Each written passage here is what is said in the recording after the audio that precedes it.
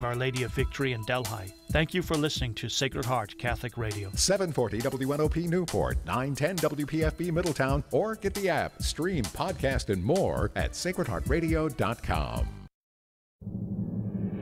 Arise, it's a new day. Hear His word, let us pray. The Sunrise Morning Show.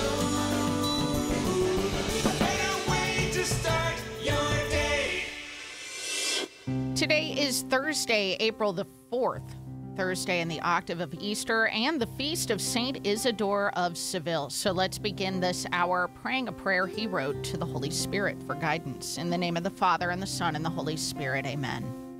O Holy Spirit, we are here before you conscious of our many sins, but united in a special way in your holy name. Come and abide with us and deign to penetrate our hearts.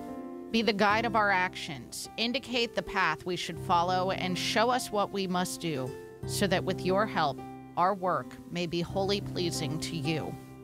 May you be our only inspiration and the overseer of our intentions, for you alone possess a glorious name with the Father and the Son. May you, who are infinite justice, never permit us to be disturbers of justice. Let not our ignorance induce us to evil, nor flattery sway us, nor moral and material interest corrupt us. Thus united in your name, may we, in our every action, follow the dictates of your mercy and justice. Amen. In the name of the Father, and the Son, and the Holy Spirit. Amen. Good morning, and welcome to this Thursday edition of the Sunrise Morning Show here on the EWTN Global Catholic Radio Network. I'm Anna Mitchell, coming to you from the studios of Sacred Heart Catholic Radio in Cincinnati, Ohio. Matt Swaim is on vacation on spring break this week. Paul Lockman at the controls for us, and Travis Smith has our video feed up and running so you can watch the Sunrise Morning Show. Find a link to YouTube and Facebook Live through our website in the show notes at sonrisemorningshow.com. Up this hour, Father Robert Nixon continues our series going through St. Albert the Great's reflections on the virtues in the book he translated, The Paradise of the Soul. Today, we're talking about the virtue of faith. Dr. Matthew Bunson will discuss today's saint, Saint Isidore of Seville, who is a doctor of the church. Dawn Buettner will be along, and she's going to be talking about a book that she didn't write. It's called Too Small a World, and it's on the life of Mother Frances Xavier Cabrini, and so we will talk about that with Dawn, and then we will wrap things up for the hour with our Catholic counselor, Kevin Prendergast, about April as Alcohol Awareness Month. Hope you can stick around for the entire hour ahead. Right now it's 3 minutes past, and it's time for news. President Biden will hold a call with Israeli Prime Minister Benjamin Netanyahu today. The expected call between the two leaders comes after 7 World Central Kitchen aid workers were killed in an Israeli attack in Gaza. Biden said he was outraged by the incident and urged Israel to do more to protect civilians in Gaza as Israeli forces wage war on Hamas. During his general audience yesterday, Pope Francis appealed again for peace in the Holy Land. From Vatican Radio, Devin Watkins reports. Reflecting on the war in the Holy Land, the Pope lamented the tragic news that continues to come from the Middle East. Torno a rinnovare la mia ferma richiesta. I reiterate, said the Holy Father, my firm request for an immediate ceasefire in the Gaza Strip. The Holy Father expressed his deep regret for the staff members killed as they distributed humanitarian aid in Gaza and reassured his prayers for them and their families. On Tuesday, Israeli airstrikes killed 7 aid workers in Gaza who were delivering food with the U.S.-based charity World Central Kitchen. Those killed included 3 British nationals, an Australian, a Polish national, an American-Canadian dual citizen, and a Palestinian. Perché tacciano le armi. I renew, said the Pope, my appeal for the exhausted and suffering civilian population to be allowed access to humanitarian aid and for the hostages to be released immediately. Let us avoid any irresponsible attempts to escalate the conflict in the region, he added, calling for tireless efforts to put an end to this and other wars that continue to bring death and suffering to so many parts of the world. I'm Devin Watkins. Pope Francis focused on the virtue of justice in his general audience catechesis yesterday as he continued his series on virtues and vices. Vatican News reports the Holy Father pointed out that this is not just an individual virtue, but a social one. He said, justice is fundamental for peaceful coexistence. He said, where justice is not respected, conflicts arise. Without justice, he said, the law of the prevalence of the strong over the weak is entrenched. Another Alabama hospital plans on stopping all in vitro fertilization by the end of this year.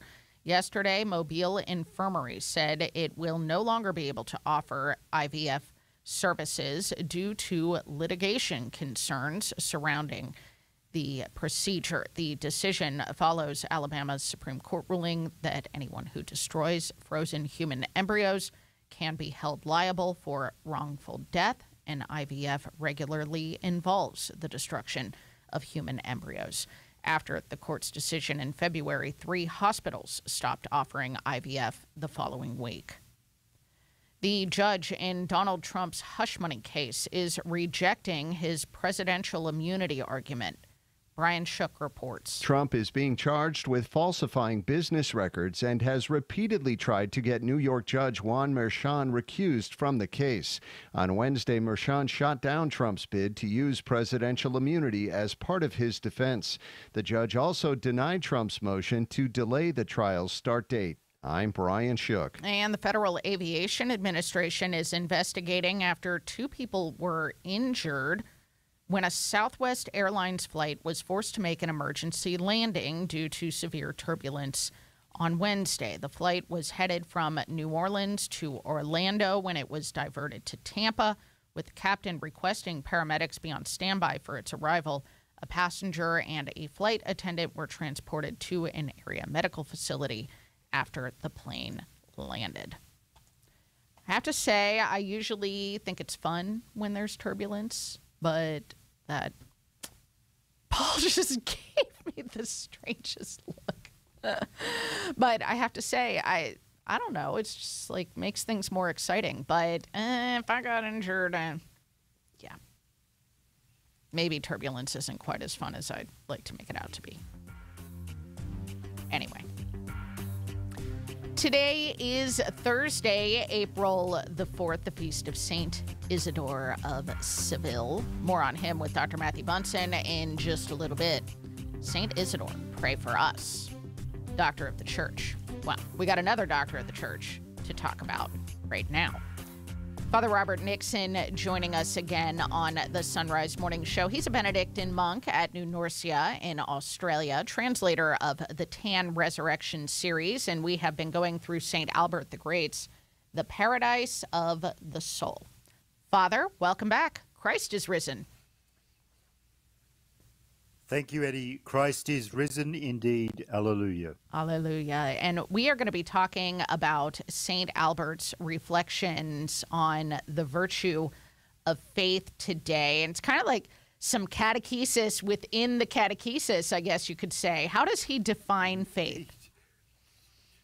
Indeed, he includes this wonderful talks. He says about faith. He says faith is firmly to believe in the Father, the Son, and the Holy Spirit, and to believe that these are one and only God, and to believe that in these 3 persons is a single undivided deity, equal in glory and co-eternal in majesty.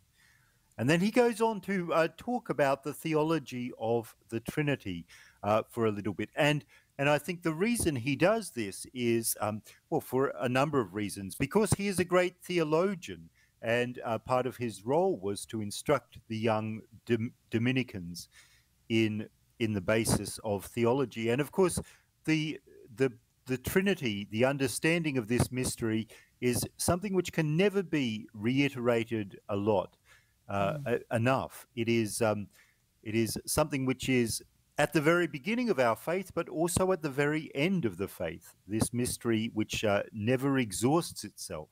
So he revisits the doctrine of the Trinity, the belief in this one and only God, who is uncreated, infinite, eternal, perfectly good and wise and omnipotent. And nevertheless, this unconfused personhood of the members of the Trinity. Yeah, and I'm imagining that he did this on purpose because, for you as a priest that studies this stuff for a living, the doctrine of the Trinity might be a little easier to grasp. Easier? Probably not the right word. But for me, the doctrine of the Trinity seems harder to understand the more I try to understand it, right? The more I try to read or study or kind of talk about it. And Annie, I think that's one of the wonderful things. The more a person immerses themselves in this mystery, in this doctrine, which is also a mystery, the more mysterious and profound it becomes. And this was one of the great things which St. Augustine, another brilliant doctor of the Church, suggested in his book on the Trinity, that our immersion into this mystery is enough for an entire spiritual life. So we shouldn't be at all surprised if the more we contemplate this doctrine, the more mysterious it becomes. Because the more we contemplate God, the more we contemplate love, the more we contemplate the resurrection and death of Christ, and his union of humanity and divinity. We never actually sort out these things and say, oh, well, I've got it now. I understand it all. In fact, we immerse ourselves ever more deeply into the mystery. And I think this is the key to the virtue of faith, this willingness to immerse ourselves, to sit with the mystery and to accept it in all of its obscurity, but also all of its great splendor. Yeah, absolutely. That was where I was trying to go with this, actually, because I was thinking about it. Some might read what St. Albert had to say. He has this incredible paragraph explaining the Trinity, and then about Jesus Christ being both truly God and truly human, and these things are so hard to grasp. And like you said, you need to sit with the mystery. But there are some who might just read these explanations and say, this is impossible, and just give up. Yes. But we have to have the mind of faith here. Yes, and one of the things of a great theologian, and this is certainly the case with Albert the Great, is this willingness to sit there in awe and wonder at these things. And not, okay, this is sorted out, or if I can't sort it out, then it makes no sense. And, that is a position which reflects a failure of humility. Because we can only approach these things with humility, with the fact that we don't understand, yet we still believe. And this not fully understanding but still believing is the essence of the merit of faith. Yeah. Who are the examples he upholds as models of faith? So he gives us some examples taken from the Old Testament. He talks about Job, and Job is someone who he classifies as being one of those who were pagan by birth, because we're told in the scriptures he lived in the land of Uz. And no one knows exactly where that is, but the fact is he still fully committed himself to God. And also Rahab, the prostitute, who of course rescued the Israelites when they were need to see this amongst Moses and the other patriarchs who were prepared to step out into the unknown, to embrace God fully. And of course, we have the benefit of the resurrected Christ. We have the church and so forth. Yet there is still an element of accepting, of stepping into the unknown for every single believer. Yeah.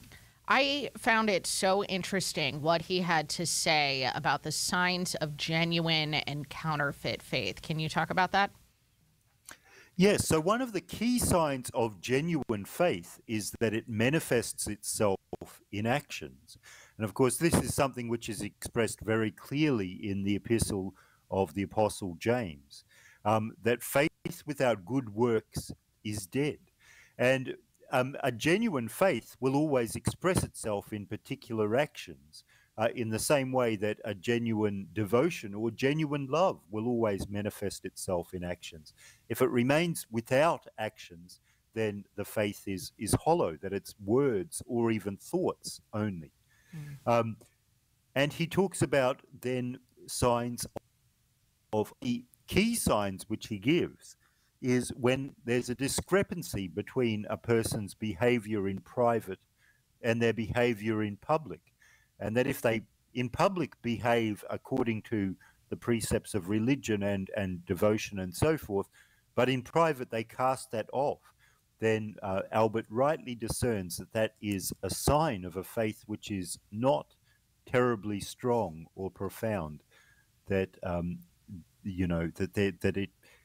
it will not show itself in private in the same way as in public. Because if our faith is strong, whatever we do will be the same in private and in public. Absolutely. So, Father, could you close us with a bit of St. Albert's prayer for faith?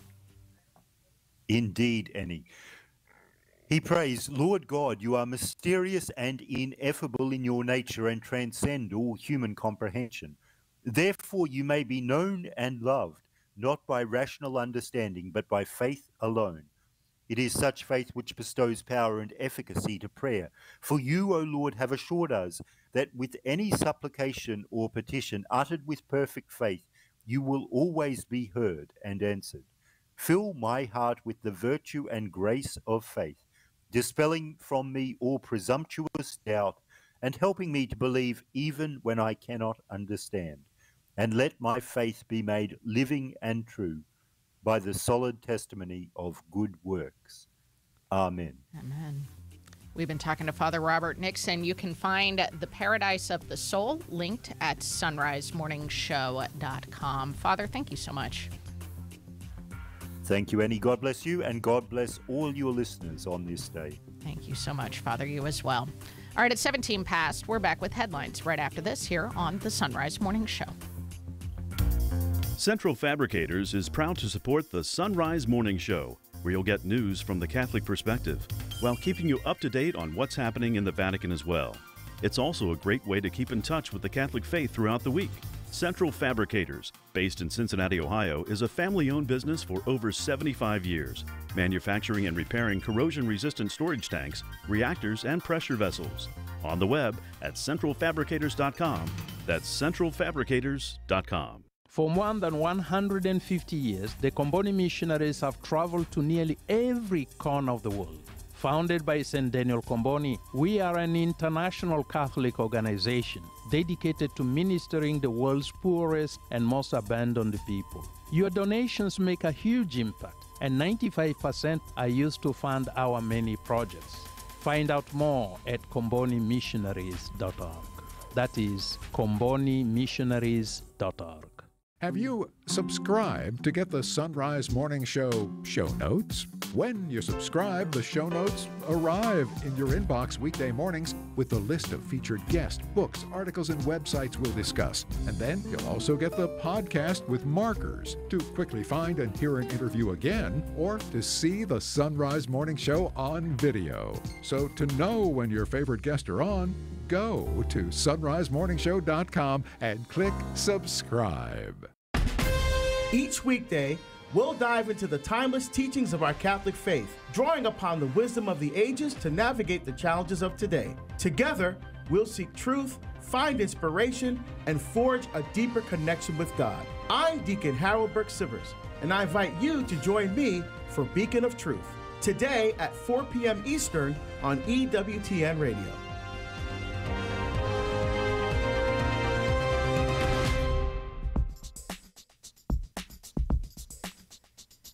Past now on the Sunrise Morning Show. Let's take a look at headlines. President Biden will hold a call with Israeli Prime Minister Benjamin Netanyahu today. This coming after seven aid workers were killed in an Israeli attack in Gaza. During his general audience yesterday, Pope Francis appealed again for peace in the Holy Land, and in his catechesis, continued his series on virtues and vices, focusing this week on the virtue of justice. Next newscast in about 10-ish minutes from now at the bottom of the hour here on the Sunrise Morning Show. So today and yesterday at Mass, all this week, we're reading in the gospel accounts of the post-resurrection appearances of Jesus. And I was reading a sermon by St. Augustine yesterday on the road to Emmaus, which is what we heard yesterday, and we kind of hear the postlude to that story today at Mass. And St. Augustine was reflecting on how they saw him in the breaking of the bread. That's when they recognized him. And he said, "So the Lord made himself present in the breaking of the bread. Learn where to look for the Lord. Learn where to have him. Learn where to recognize him. It's when you eat him." Sermon 235 by St. Augustine, if you want to go read the whole thing. It's pretty good. Pretty good. St. Augustine, pray for us. It's 21 past. I'm Father Rob Jack. Join me this afternoon for Driving Home the Faith, when Margie Christie will share the Sidewalk for Life campaign in Dayton. Dr. Jennifer Roback-Morse will discuss the Ruth Institute's Adult Appreciation Week. I'll reflect on St. Mark's story of Jesus' resurrection, plus frequent traffic and weather to get you home safely. That's this afternoon beginning at 4 on Sacred Heart Radio. You're on the road to Christ the King, driving home the faith. Support for Sacred Heart Radio is from Rua Wood Psychological Services, integrating psychological science and the truths of our Catholic faith, with offices in Dayton and Cincinnati. More information at 513-407-8878 or rwpsych.org. The highest standards, integrity, and best practices are core values at Rainbow International of Cincinnati and Northern Kentucky, your partners in residential and commercial insurance repair and restoration. Rainbow International, proud to support Sacred Heart Radio. 513-271-1000. Wimberg Landscaping, a proud supporter of Sacred Heart Radio, has been beautifying properties for over 40 years. Wimberg offers professional one-stop landscaping services, from initial design and installation of all plant materials and hardscapes to ongoing maintenance, including lawn service, leaf and snow removal. Wimberg Landscaping, 513-271-2332, or on the web at wimberglandscaping.com. That's wimberglandscaping.com. St. Vincent de Paul, Northern Kentucky understands the importance of a helping hand when life becomes difficult. Through the grace of God and the amazing generosity of volunteers and donors, St. Vincent de Paul, Northern Kentucky has been able to provide over $200,000 in rent and utility assistance to nearly 2,000 neighbors in need in the last 12 weeks alone. The prayer is to continue to faithfully serve those in need well into the future. To learn how you can help, visit svdpnky.org and follow along on social media.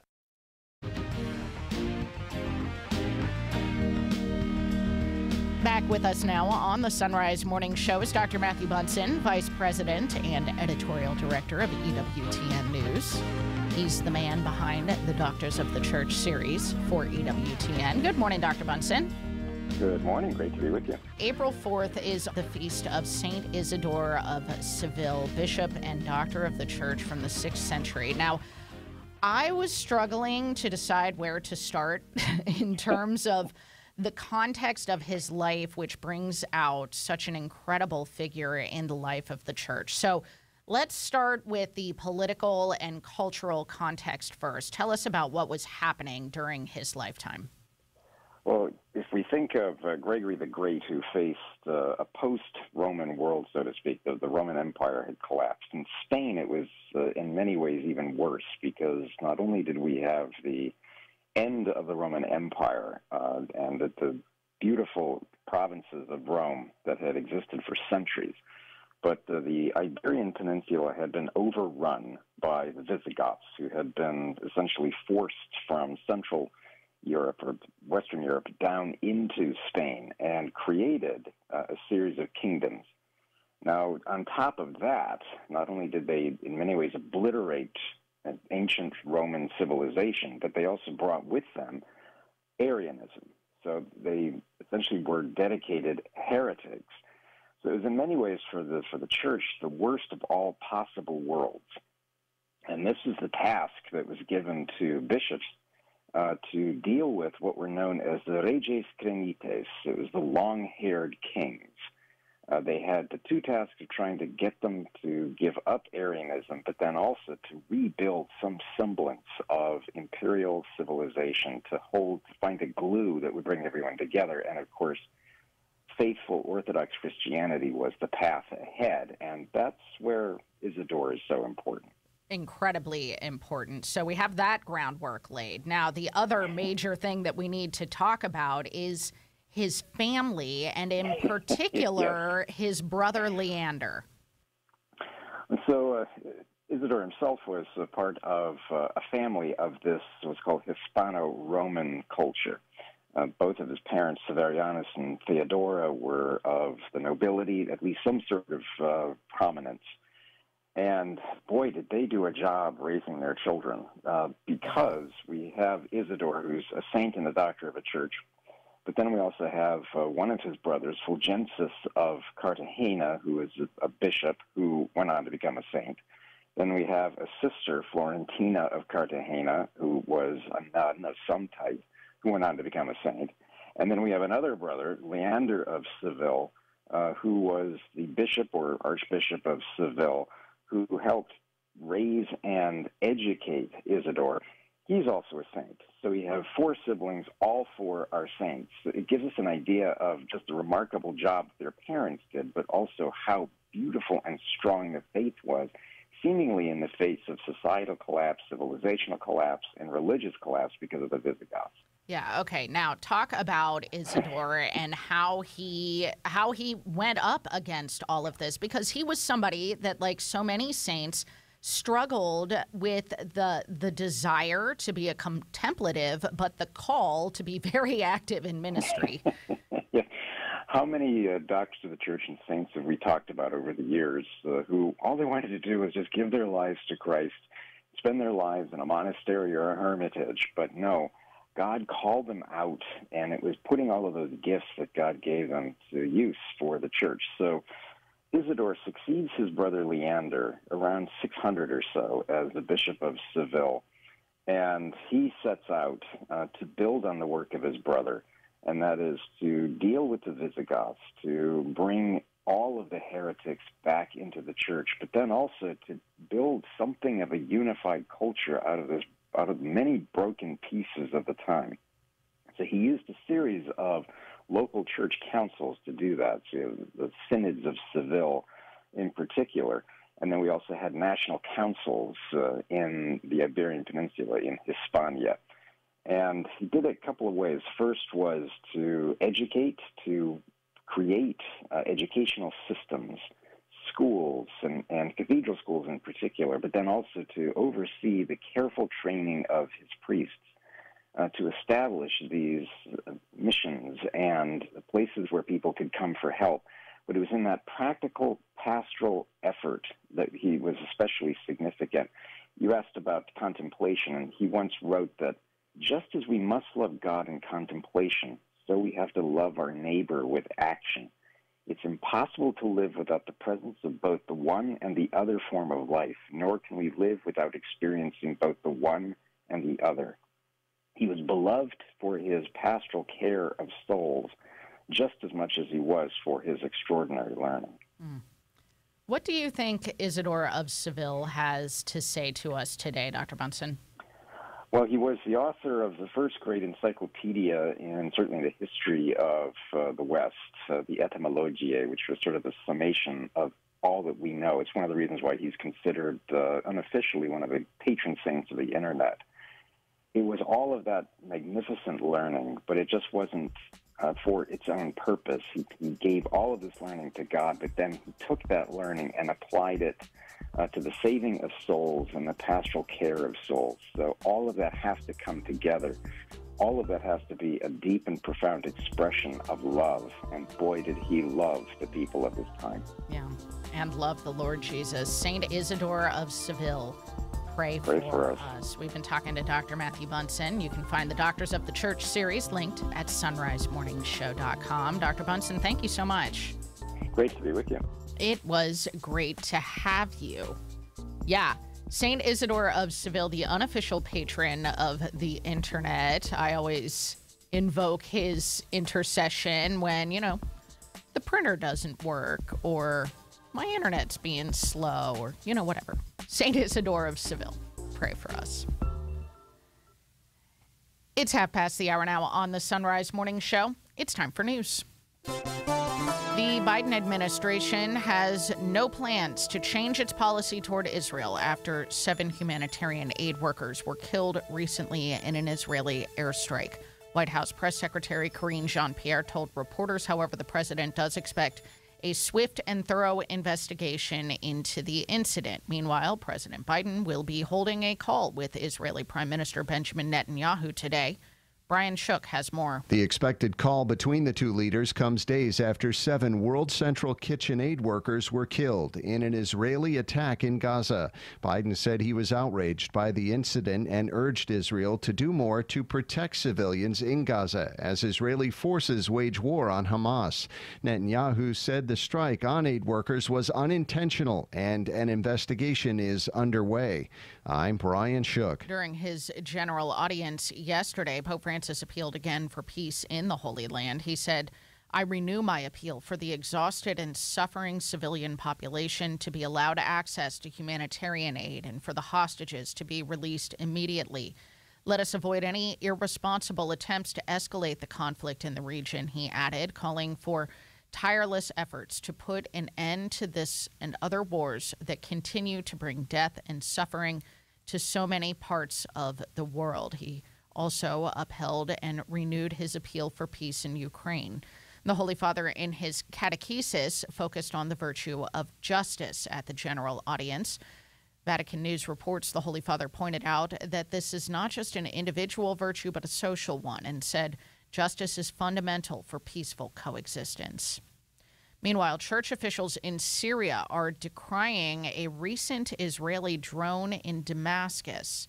From Vatican Radio, Linda Bordoni reports. Archbishop Samir Nassar condemned the Israeli strike on the Iranian embassy in Damascus as a deadly attack that risks worsening the situation for Syrians who face enormous and growing needs. The Maronite Archbishop of Aleppo described the situation in Syria as a forgotten reality, where people, he said, are constantly searching for a piece of bread, fuel, all kinds of medicine to solve even the smallest problem. The Israeli raid on the Iranian consulate building in Damascus on Monday killed 13 people. Israel accuses them of supplying weapons to Hezbollah militias in Lebanon. The attack and the Iranian leaders' vow to punish Israel for the raid have raised concern that the war in Gaza threatens to escalate major conflict across the region. Prior to Monday's raid in Damascus, Israel reportedly struck targets in the north of Syria, where the apostolic vicar of Aleppo told Asia News some 35 people were killed in an attack. Bishop Hannah Yalouf was at pains to thank Pope Francis for having reminded the international community of the ongoing conflict in Syria, a conflict that has protracted for over 13 years and is mostly forgotten, he said, as emphasized by Pope Francis on Easter Sunday. Indeed, after all these years, Bishop Yalouf said, the world seems to have forgotten Syria, but there is still a war here. And to this are added the devastation caused by the earthquake in 2023. Let us pray with the Pope, the bishop concluded, that the weapons be silenced and that there is no escalation that also overwhelms Lebanon and cascading leads to a regional and global war. I'm Linda Bordoni. Another Alabama hospital plans on stopping all in vitro fertilization procedures by the end of this year. On Wednesday, the Mobile Infirmary said it will no longer be able to offer in vitro fertilization due to litigation concerns surrounding the procedure. The decision follows Alabama's Supreme Court ruling that anyone who destroys frozen human embryos can be held liable for wrongful death and IVF regularly involves the destruction of human embryos. After the court's decision back in February, 3 hospitals stopped offering IVF the following week. And the first person in the world to receive a pig kidney transplant is heading home after a successful surgery. Rick Slayman of Massachusetts received a pig kidney in late March. The 62-year-old was living with end-stage kidney disease along with type 2 diabetes and hypertension and already had a human kidney transplant in 2018. That's the news. It's 35 past the hour. The Sunrise Morning Show. Experience the Mass by candlelight with Gregorian chant, polyphony, and other music from the church's tradition of sacred music every second Sunday at St. Susanna Church in Mason. For more information, visit sacredheartradio.com/events. This is Chris Knockelman, owner of Schneller Knockelman, Plumbing, Heating, and Air. Our family has been a proud supporter of Sacred Heart Radio for more than a decade, and we encourage other businesses to do the same. Find us at skpha.com, skpha.com. Support for Sacred Heart Radio is from Hoting Realtors. The trusted professionals at Hoting Realtors have been serving neighbors, family, and friends in the tri-state Catholic communities for over 30 years. 513-451-4800 and at hoting.com. Working to see the culture of life prevail in the Miami Valley, Dayton Right to Life is here to protect God's gift of life through law, education, and community action, from fertilization to natural death. Find Dayton Right to Life online at DaytonLife.org. That's DaytonLife.org. It's 24 minutes before the hour on this Thursday in the octave of Easter, the feast of St. Isidore of Seville, April the 4th. Your forecast is brought to you on Sacred Heart Catholic Radio by Schneller Knockelman Plumbing, Heating, and Air, or online at skpha.com. Gonna see snow today. Right now it's kind of cold with temperatures in the mid-30s as you're heading out the door. For Cincinnati, overcast with spotty light showers and a high of 44. Overcast with a slight chance for some showers tonight and an overnight low of 33. Cloudy and cool with isolated afternoon showers tomorrow and a high of 47. For the Miami Valley-Dayton area, rain and snow this morning, then rain this afternoon and a high of 45. Cloudy with a few rain or snow showers tonight and a low of 34. Cloudy with a slight chance of rain or snow tomorrow and a high of 47 degrees. This is Sacred Heart Catholic Radio.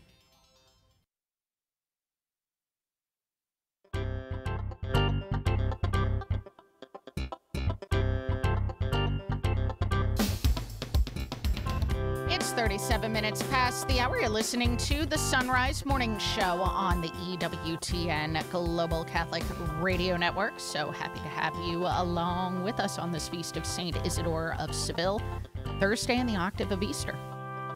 Dawn Buettner is joining us now on the Sunrise Morning Show. She's author of quite a few books on the saints. The one I've got in front of me is called The Leaven of the Saints, Bringing Christ into a Fallen World.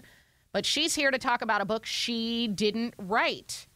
It's called Too Small a World, The Life of Mother Frances Cabrini by the late Theodore Maynard. Dawn, welcome back to the show. Thank you. It's good to have you. So this was re-released by Ignatius Press with a new foreword written by Cardinal Timothy Dolan of New York, obviously coinciding with the release of the rather popular Cabrini movie. So tell us a little bit about Theodore Maynard, the author, and why did he write this biography of Mother Cabrini? How do you go about doing it? So Theodore Maynard was born in India, but his parents were Protestant missionaries. But they had him educated in England. He eventually became a poet, a historian, a writer. But when he was young, he converted to the faith. He was influenced by G.K. Chesterton. Became a very strong intellectual, but also very articulate in his ability to defend the faith. So he came to this country as a kind of young man. And he became a popular poet, but he also married and eventually had 7 children. So I think he needed to find a more lucrative occupation. So he also started to write a number of Catholic biographies. And the one that he wrote, this particular one, was one of his bestsellers. It was very popular. I think it's a great biography, and I'm really excited that Ignatius decided to reprint it. Yeah, so you've written a number of books, as I said, about the saints. What stands out to you about the life of Mother Cabrini? Well, what I love about Mother Cabrini, as is described in this particular book, she's the movie portrays her as very strong, and that is certainly something that people encountered when they met Mother Cabrini. Sure. Two interesting things that really came out in this book, I thought, was the fact that she was shrewd and charming. That she was born 3 months premature, so she was, like 4 foot nothing. She was this short woman, who, spoke with an Italian accent, and when she came to America. But she was perfectly able to make herself, known, understood by other people. And what time and again, what Theodore Maynard points out is how charming she was. She'd get on a boat, and she's in like third class in the middle of the boat, but she'd go talk to the captain, and just was so friendly and kind to him that he'd like bump her up to first class. It was that kind of ability that she had. Some people just have the gift of the gab, and she used it. She used her superpower for good. She always used it, to advance the church because she loved the Lord so much. The other characteristic that I really love about St. Frances Cabrini is that she was shrewd. I mean, she was from a poor family. She knew the value of money. You gave her money, and she made the most out of it. When she would, and she could have been a real estate tycoon. The way that Theodore Maynard describes her, she would enter a city, and she knew that she wanted to establish a community there, an orphanage. But she wouldn't just, pick some place that somebody assigned her. There's an abandoned building. She would be careful. She would, look at she would walk around the city. She would talk to people. She would, get familiar with it, and then she would choose a place. And invariably, she chose locations that were that increased in value dramatically. It was an excellent way that she had of choosing her properties, but also she wouldn't let herself be swindled by people who actually did try to swindle a Roman Catholic nun. But she was very shrewd in that way, in knowing that the money that she was given was for God, and she was very careful with it. Yeah, and you talk about how she used all of these skills for the good. I mean, she never got too big for her britches, did she? She always loved the least of these. Oh, exactly. And that's why she started off in Italy as a teacher, and she knew, from the earliest days that God wanted her to do more than just stay a religious, sister in, start this order just in Italy. She knew that God wanted her to go farther, but she knew it was all because of him. So she would go into a new city. She would, try to work with the people who were there, but she was always looking further because she wanted to spread the gospel. It was all about, serving the poor wherever they needed to be. She was, and the fact that she had no money, no political power, that didn't stop her the least little bit. She knew it was all focused on what God wanted her to do. Kind of a Mother Teresa sort of story, it seems like. Oh, exactly. Like one of the controversies that has come up about, the movie has been this idea that, there have been plenty of people who understand, church history as well or much better than me have pointed out that there have been plenty of religious sisters who've traveled throughout the world. But what was unique about Mother Cabrini was that she, from the beginning, saw herself as a missionary sister. Mm-hmm. And that, they just would have been perfectly happy, the hierarchy would have been perfectly happy if she just stayed in Italy. But she knew that God was calling her to more. Similarly, Mother Teresa, I think, is an excellent example of, she built on the footsteps of Mother Cabrini, this idea. She calls her sisters the missionaries of charity, the same idea that we spread the love, the sisters can spread love too, by serving the poor. Do you think she lived up to the name Frances Xavier as a missionary? Oh, exactly. I mean, and she was really unstoppable. In the biography, it points out how she went to different places. Another thing I really respect her for is the book cleared up a lot of questions that I had, like, why did she go to South America? Because people invited her. They found out how successful she was, but then she adapted her technique based on the needs of that community. So in South America, they had no religious schools. There was nothing. So, those schools they called them fee-paying schools. So they were schools for, the people who had more money.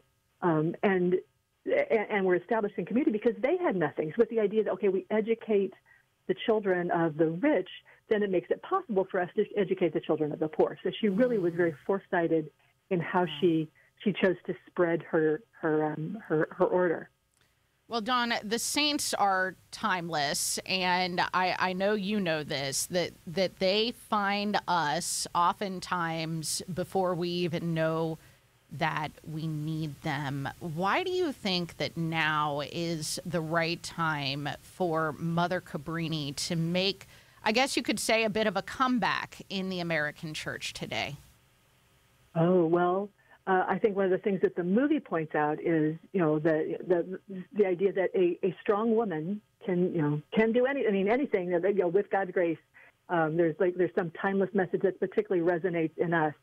But her humility, her ability to go anywhere, because she was willing to deal with the poorest of the poor. That's a message that she. And the other issue is a popular issue today is sadly controversial issue is immigration. Well, one of the things that nobody seems to remember is you think of how the book points out how many Italian immigrants came to this country, and explains why they did that because of the unrest in their country. Padre Pio's father came to America, and the reason that he did that was because he knew that he could not afford to feed his family, but also send Padre Pio to the seminary and let him be a priest if he did not make more money than was possible for him to do in Italy. So he spent several years in America, made money, came in return to his family. So we would not have Padre Pio as a saint of the church. So that in some ways they're all kind of related. They help all of us, but they also help one another grow in holiness in ways that none of us can tell. Wow. We've been talking to Dawn Buettner about the biography of Mother Frances Cabrini called Too Small a World. It's by Theodore Maynard, the late Theodore Maynard, and has been re-released by Ignatius Press with the new foreword by Cardinal Timothy Dolan. And Dawn, just really appreciate you coming on to talk about this book. Would love to have you back sometime soon to talk about your books. Thanks so much. Oh, thanks so much. Have a great day. You do the same. Thank you. All right, it is 14 till now on the Sunrise Morning Show, and our Catholic counselor, Kevin Prendergast, joins us next. Support is from Solidarity Health Share. Do you have an insurance plan that pays for everything, even things that violate your beliefs? Have you ever felt there has to be a better way, but didn't know you had any options? If you answered yes, I've got some good news for you. There is a better way, and a more affordable way. Solidarity Health Share can save you hundreds of dollars each month, while actually supporting your beliefs. Because the best news is that Solidarity Health Share costs a whole lot less than insurance. It's time to jump in and put your money where your faith is, and put some money back into your wallet at the same time. Join Solidarity Health Share, a faith-based healthcare sharing community. Prices start as low as $384 a month for families. Call to see how much you can save. 844-334-3245. That's 844-334-3245. Solidarity Health Share, 844-334-3245. Happy Easter! We're celebrating the resurrection, and the Carmelite monks of Wyoming have some special coffee blends in honor of our risen Lord, including Easter Sunrise and Pascha Java. And when you purchase Easter-themed beverages through the Mystic Monk coffee link at sunrisemorningshow.com, we earn a commission. While you're at our site, be sure to check out our online store to get a Sunrise Morning Show mug or travel mug. Grab a mug and link to the Mystic Monks for your Easter coffee at sunrisemorningshow.com. One of the reasons we should go to Mass is because it is the food of the saints that we receive. And for the saints, they understood rightly that the time after Holy Communion, that those moments are the most precious moments of our lives. The Holy Sacrifice of the Mass, live from the EWTN Chapel, every morning, 8 Eastern, on EWTN Radio and Television. Getting ready for Divine Mercy Sunday. That's later on Take Two with Jerry and Debbie on most of these EWTN stations. Now back to the Sunrise Morning Show with Anna Mitchell and Matt Swain. It's 11 till now on the Sunrise Morning Show. Let's take a look at headlines. President Biden has a call scheduled with Prime Minister Benjamin Netanyahu today, but the administration has said that there are no plans to change its policy toward Israel after humanitarian aid workers were killed in a recent Israeli airstrike. During his general audience yesterday, Pope Francis appealed again for peace in the Holy Land as well as in Ukraine, and in his general audience catechesis focused on the virtue of justice. Next newscast in about 13-ish minutes from now as the Sunrise Morning Show continues here on the EWTN Global Catholic Radio Network. Our Catholic counselor, Kevin Prendergast, is back with us now on the Sunrise Morning Show. He's a licensed counselor, former seminary instructor. Kevin, good morning. Hey, Anna, I hope your Easter season is going wonderfully. So far, so good. Christ is risen. Alleluia. So, in addition to celebrating Easter, this Easter octave, April on the, I guess you could say, secular calendar is Alcohol Awareness Month. And so we're going to take a look at that from a Catholic perspective.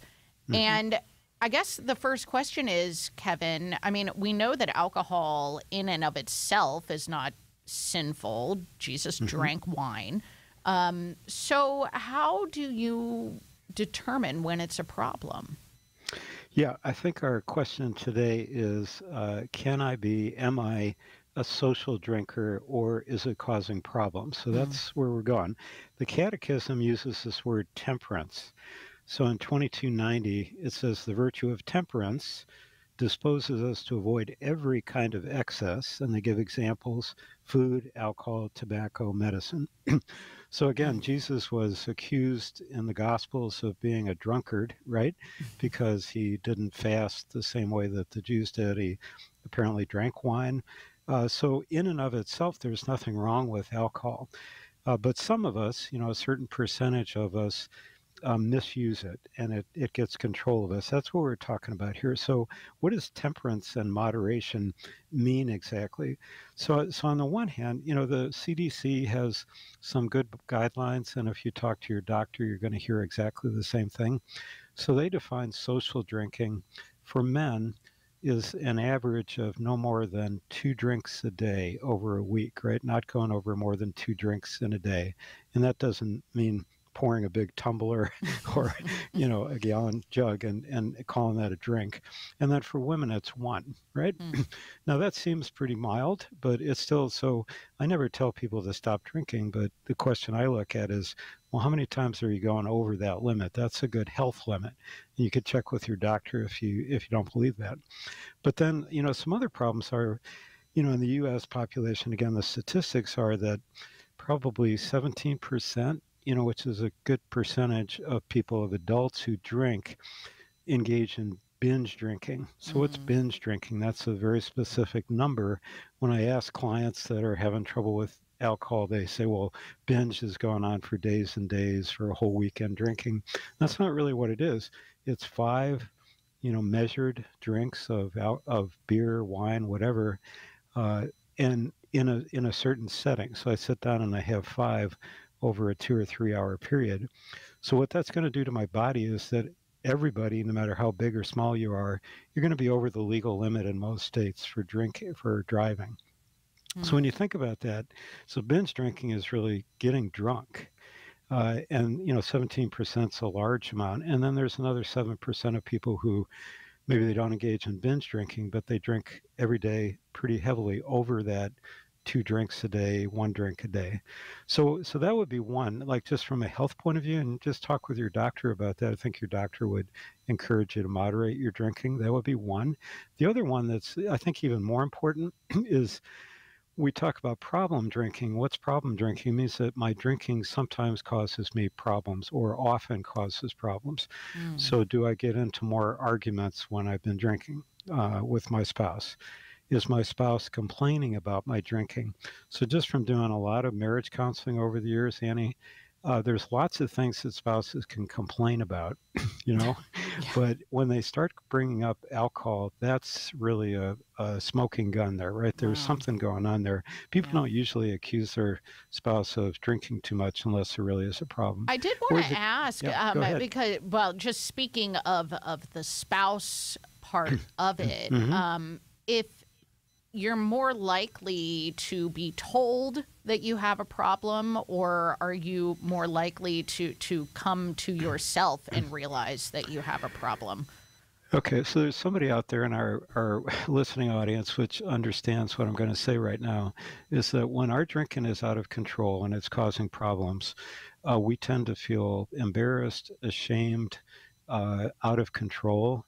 So maybe we've made a lot of attempts to cut back or to stop, and they just haven't been successful. We haven't managed to stay stopped. And so when other people bring up our drinking, we tend to be very defensive and angry.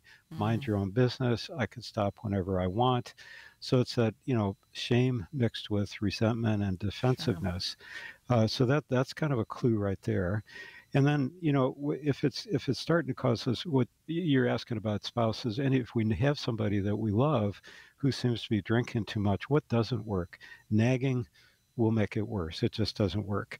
Al-Anon, which is a support group for people who love somebody who has a drinking problem, they talk about these 3 C's: that you didn't cause it, you can't control it, and you can't cure it.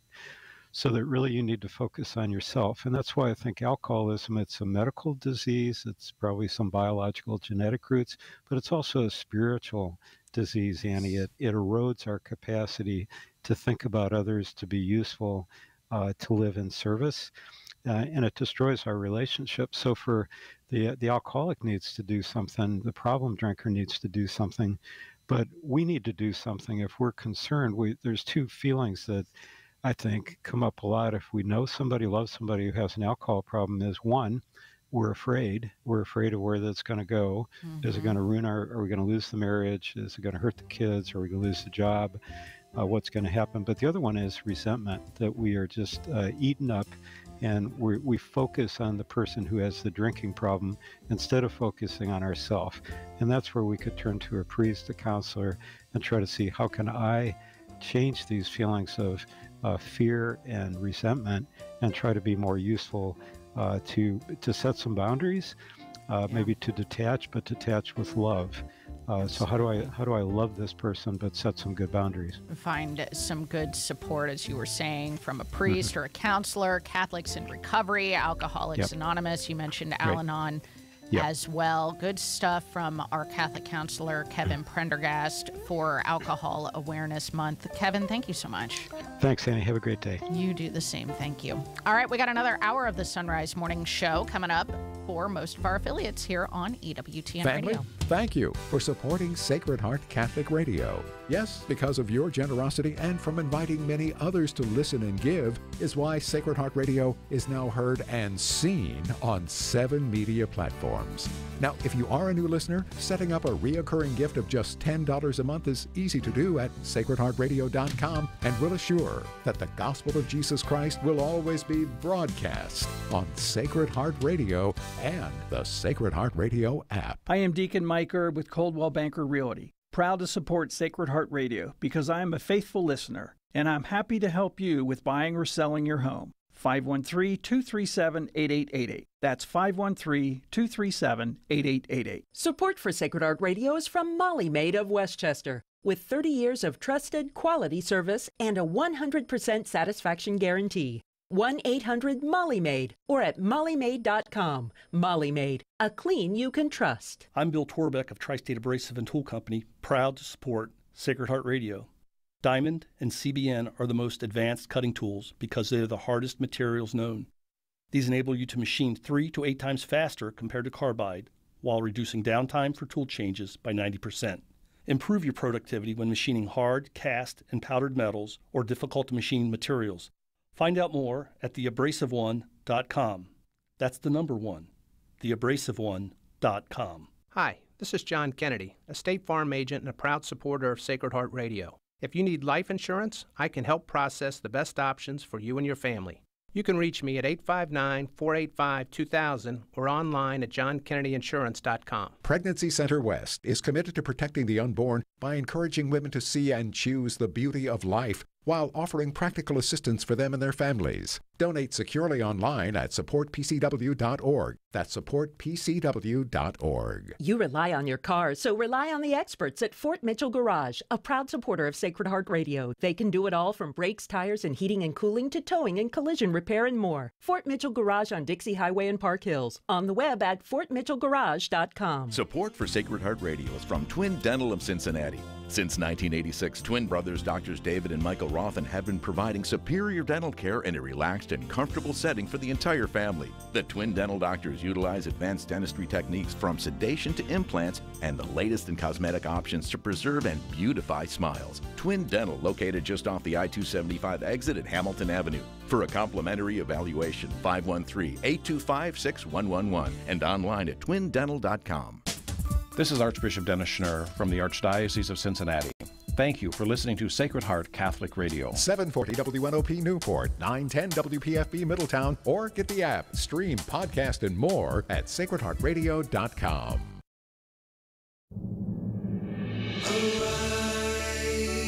it's a new day. Hear his word, let us pray. The sunrise morning show. Can't wait to start your day. We're continuing our way on this Thursday, April the 4th, the feast of St. Isidore of Seville, and Thursday within the octave of Easter. Christ rose from the dead and is always present in his church. Let us adore him in the name of the Father, and the Son, and the Holy Spirit. Amen. Stay with us, Lord. Lord Jesus, victor over sin and death, glorious and immortal, be always in our midst. Come to us in the power of your victory, and show our hearts the loving kindness of your Father. Come to heal a world wounded by division, for you alone can transform our hearts and make them one. Strengthen our faith in final victory, and renew our hope in your second coming. Lord, hear the prayers we offer in commemoration of St. Isidore. May your church learn from his teaching and benefit from his intercession. Grant this through our Lord Jesus Christ, your Son, who lives and reigns with you and the Holy Spirit, God forever and ever. Amen. In the name of the Father, and the Son, and the Holy Spirit. Amen. Good morning, and welcome to Hour 2 of the Sunrise Morning Show here on the EWTN Global Catholic Radio Network. I'm Anna Mitchell, sitting in the studios of Sacred Heart Catholic Radio in Cincinnati, Ohio, along with Paul Lockman at the controls and Travis Smith, who has the video feed up and running. You can find it at sonrisemorningshow.com if you'd like to watch the Sunrise Morning Show. Matt Swaim on spring break this week. Up this hour, Dr. John Bergsma continues our series on his book, Love Basics for Catholics. We've been getting lessons for marriage today from the various stories that we find in the Bible, and today we're going to be talking about Ruth and Boaz. Rita Heikenfeld has a recipe to help you use up the rest of that Easter ham that might still be sitting in your fridge as we talk about saffron in Bible foods. Gary Machuda is going to continue our series on the gospel truth, and conveniently enough, the section that we are on as we go through this book is about the dating of Easter. So we'll talk about that controversy in the church and why that is no indicator that anything about Christianity is untrue. And then we'll wrap things up for the hour with Dr. Jeffrey Morrow, continuing our Old Testament Bible study. Today we are talking about the book of the prophet Amos. Right now it's 3 minutes past, and news is a service of Central Fabricators and centralfabricators.com. The Biden administration has no plans to change its policy toward Israel after 7 humanitarian aid workers were killed in a recent Israeli airstrike. White House Press Secretary Karine Jean-Pierre told reporters, however, the president expects a swift and thorough investigation into the incident.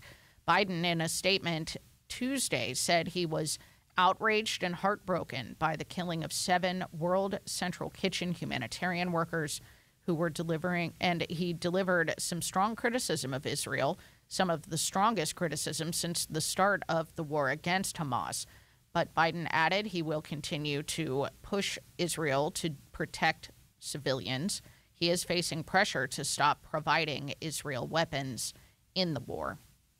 During his general audience yesterday, Pope Francis appealed again for peace in the Holy Land. From Vatican Radio, Devin Watkins reports. Reflecting on the war in the Holy Land, the Pope lamented the tragic news that continues to come from the Middle East.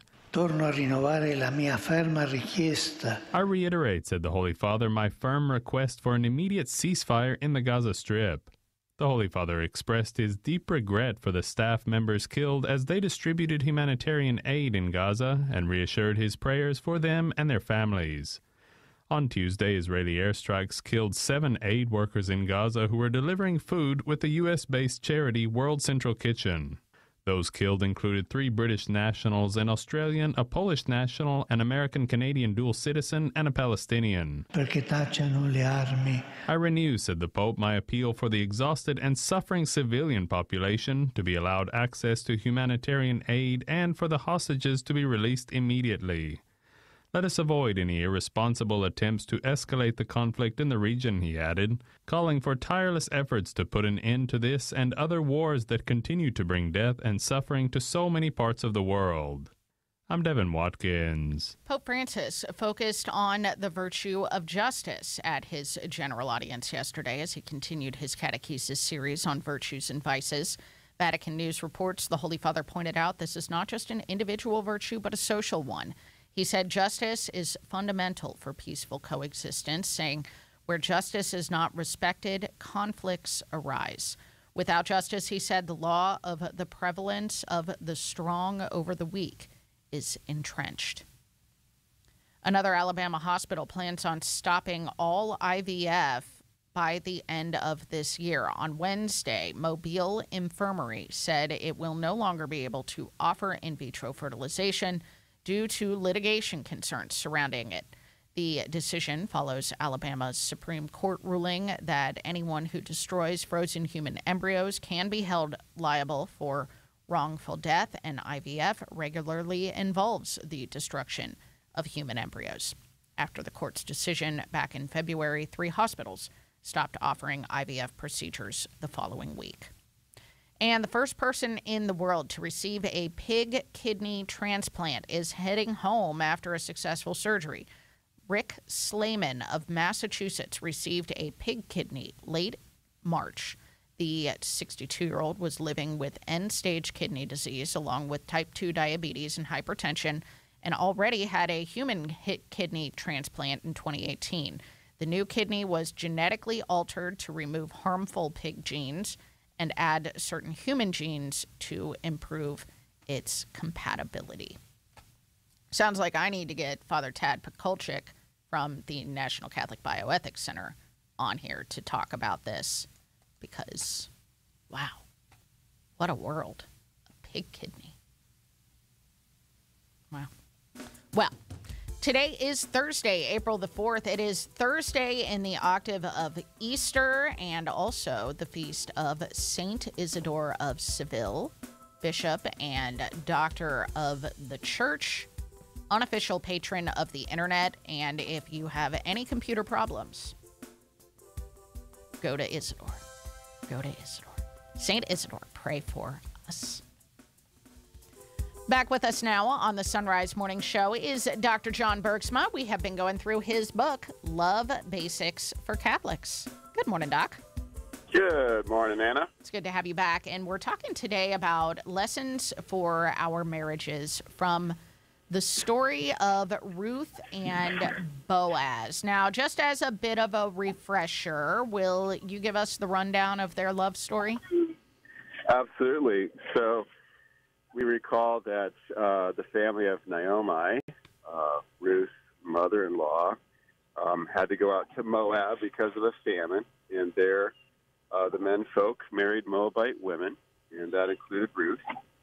And then we had that big famine, and but there was food in Moab, so they were able to survive. And then they come back to Bethlehem when the famine is over, and they're looking to support themselves, and Ruth runs into that wonderful guy, Boaz, who is in fact a relative and one of the men in her family to whom the responsibility would fall to marry her on the demise of her late husband. And so that little romance develops in Ruth chapter 2, and then things get a little bit steamy in Ruth chapter 3, and they realize that they've got sparks for one another. And so in Ruth chapter 4, they get married, and they are blessed with children, and they become the great-great-grandparents of King David, in fact. Wow. And so it's a beautiful little story where Ruth is very faithful to her mother-in-law, Naomi, and in Hebrew there's a special word for that kind of faithfulness. It's chesed. It's like being faithful to your covenant. And Boaz likewise is very faithful to his commitment to his extended family. And as they both follow the path of faithfulness, it leads them to each other. And so it's the perfect little biblical rom-com. Yeah, it is the perfect little biblical rom-com, and one that leads to the king. You talk about this in the book in relation to the importance of marriage as the fundamental building block of society. Sure. I mean, the whole problem at the beginning of Ruth is that they're in the period of the Judges, which is this period of moral chaos and relativism and social confusion. And to get out of that, you need a good leader. Well, good leaders just don't fall out of the sky. They got to be formed, and they got to be formed with good families and good family life. And so the future of the nation really depends on parents like Boaz and Ruth raising up children like the ancestors of David who will follow God's law and keep fidelity, keep faithfulness towards one another and towards their obligations to their family members and society and to the rest of the people of God. Yeah. And so, it's the future of the nation goes by way of the family, as St. John Paul II used to like to say. Yeah, it's through the family where we learn to live in community. I do find it interesting. You talk about the faithfulness to God's law and particularly the faithfulness to God's law concerning others. I think we've talked about this before on the show, Dr. Bergsma, but it's because Boaz was following the law of God concerning his fields and gleaning that he was able to meet Ruth at all, right? I mean, you look at all that came about because he followed this law that, some probably weren't following. And I think there's a lesson there, too. Absolutely. I mean, he's following the law of God, which said that, you have to care for the orphan and the widow and leave the edges of your field unharvested so that they have grain to glean. And he not only does that, but he goes above and beyond and even tells his workers to pull out a few sheaves and throw them out for those who are gleaning. And his faithfulness to what, God's law said, to have charity towards the poor and the underprivileged, that faithfulness to God's law leads him to his spouse. And it really is quite beautiful how two people who we're not thinking about themselves, and we're thinking about others, and we're thinking about, faithfulness to their obligations to other people that were worse off than them, and then they end up fighting each other and having one of the happiest marriages in Scripture, which leads ultimately to the salvation of their whole nation by raising up a royal dynasty. Yeah.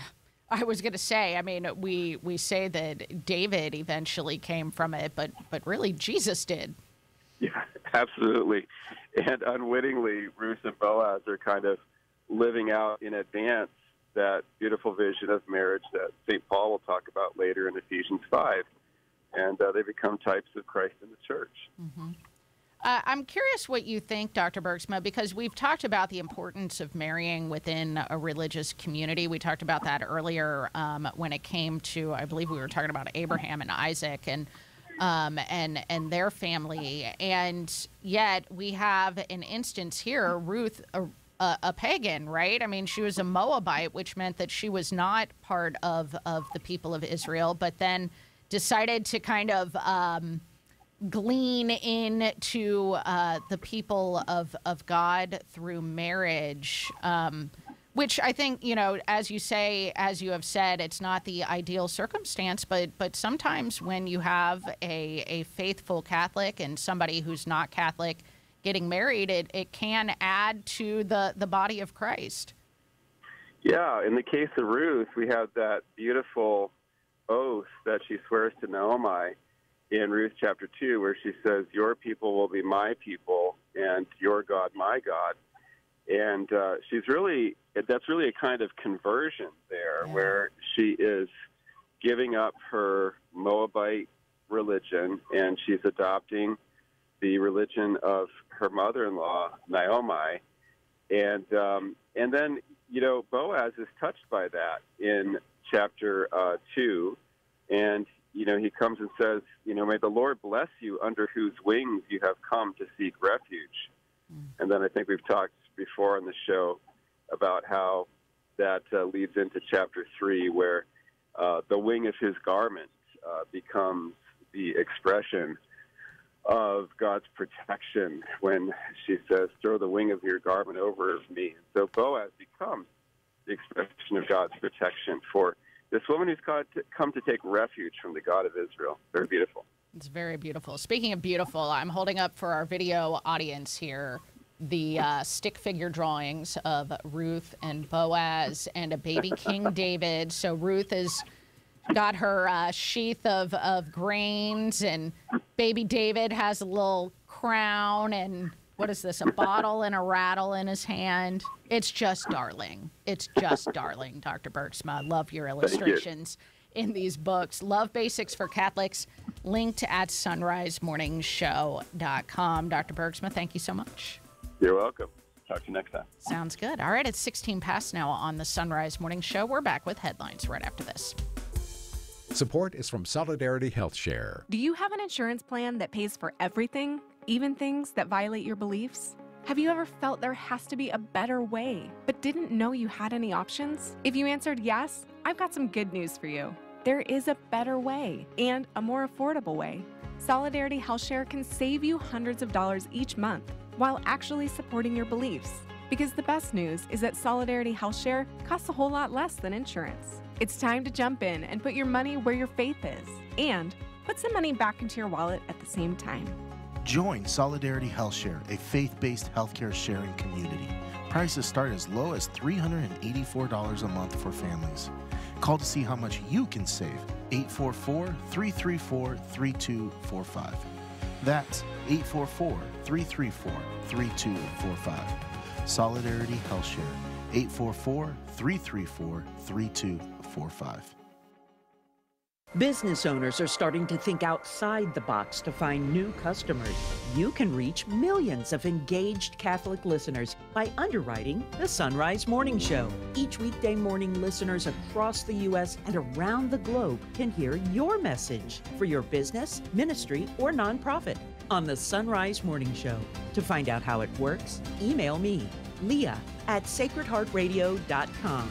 That's Leah@sacredheartradio.com. Bible in a Year with me, Father Mike Schmitz, is now available right here on Catholic Radio.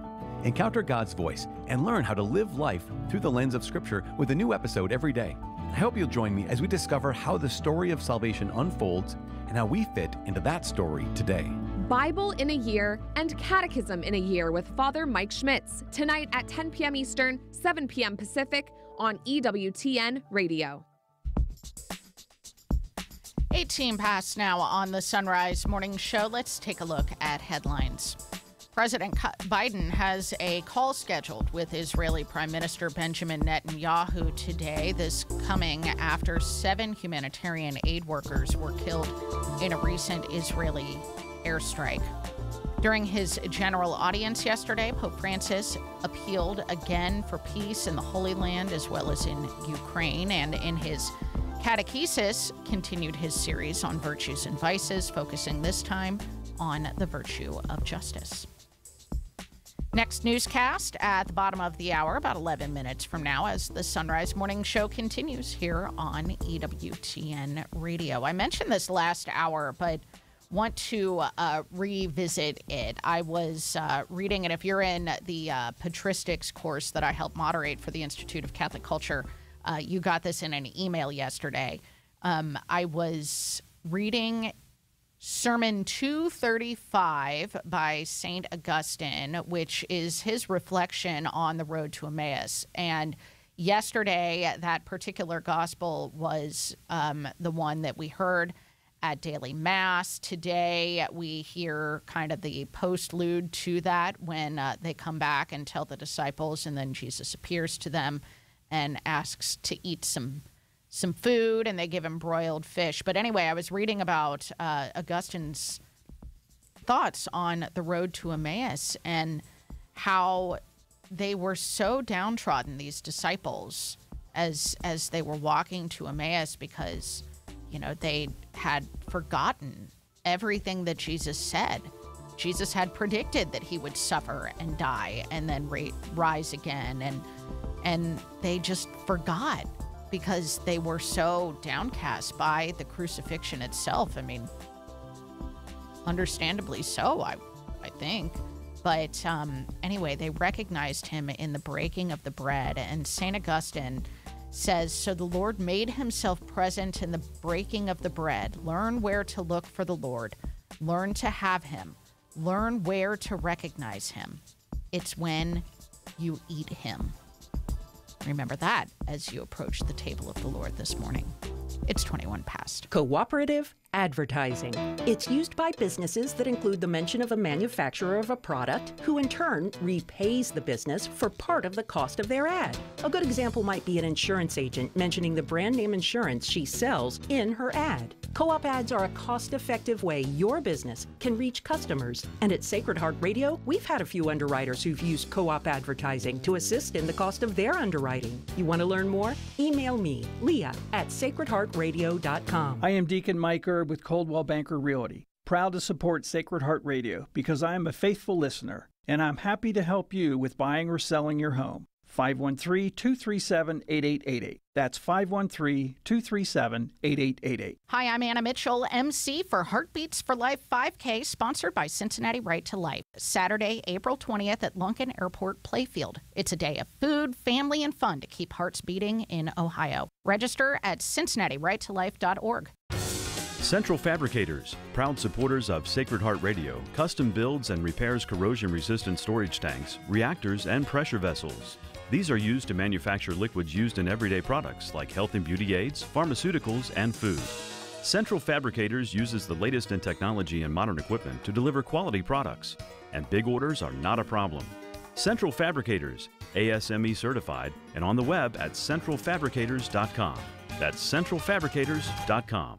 A wedding is a day, a marriage is a lifetime. Catholic Engaged Encounter Weekends are a marriage preparation program led by married couples and a priest or deacon. This is time for a couple to learn about each other and their upcoming marriage. Based on communication, intimacy, and the family they grew up in. Find out more at cincinnati-covington.engagedencounter.com. That's cincinnati-covington.engagedencounter.com.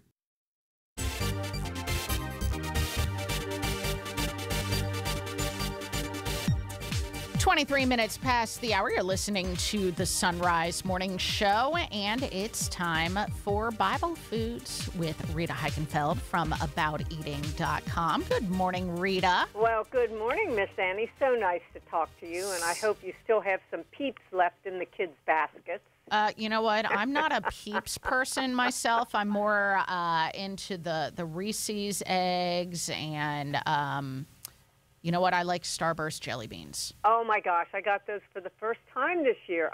Yes. Yeah. I'm there with you. But we are talking about stuff that's even better for you, that being saffron. And now I have to say, this is something that I don't use very often in cooking. Well, actually, I'm not sure that I've ever used saffron in cooking because it's so darn expensive. But where does it show up in the Bible? Well, you're right. It's very expensive, and we'll talk about that in a minute. It's in the Song of Solomon in chapter 4, and the verse is beautiful. You are like a lovely orchard bearing precious fruit with the rarest of perfumes, nard and saffron, calamus and cinnamon. So all those fragrant ingredients and rhizomes.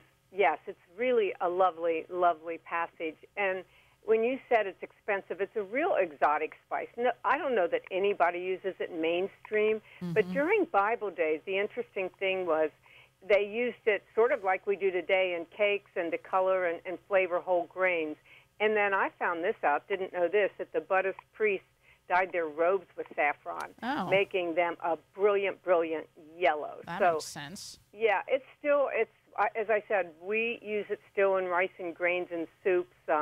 Bouillabaisse is a real famous recipe using saffron. Today I'm going to be sharing in a minute a recipe for Spanish bean soup. And it uses leftover ham, so it's a good thing for this time of year. Absolutely. I'm so glad you have a recipe for us to use up the rest of that ham that's still sitting in the fridge from Easter Sunday. Yes. But why is it that saffron is so expensive? Well, here's the thing. It's known as the most expensive spice. It flowers in about the middle of fall, and it has to be hand-picked, Annie, in the morning, because as the day goes on, the whole flower wilts, and so do the stigmas or those little colored threads that we know as saffron wilt also. And here's the thing. It takes about 4,000 to 5,000 flowers to make 1 ounce of dried saffron thread. What? So, yes, that is the reason, and it's hand-picked. Wow, wow, wow. So then I know that there are a lot of shall we say, imitation saffron out there. How can you tell whether your saffron is truly saffron? Well, here's how to do that. First of all, a lot of times you'll have colored corn silk. Just drop a few strands into cold water and watch how fast the color releases. And if the water changes really quick, and the strands lose their hue and it's sort of red rather than yellow, most likely artificial dyes were used. But if the watercolor's sort of slow, and even after it's colored, say 10 minutes, the strands stay red, you've got the real deal. So that's another thing. That's another way to tell. But I have to say, a little, goes a long way. Yeah, and I want to get to that in just a moment here, Rita. But I want to go back to this little test. So you put a strand or two in water, and you see it release quickly. So you think, oh, I've got fake saffron. I mean, is that still usable, or should you just throw it away? Well, it's usable, but then the flavor is going to be compromised. I have had that, and a lot of times, too. I bought saffron, it'll say 100% Spanish saffron, and then when I test it in a little bit of water, some of the strands turn white, and it's a lovely color and a nice aroma, and it has sort of a bitter flavor. So sometimes they mix it, but yes, you can use it. But if you get the real deal, keep it in the freezer. It's expensive, and it's not a mainstream ingredient, but it's used a lot in Spanish bean dishes.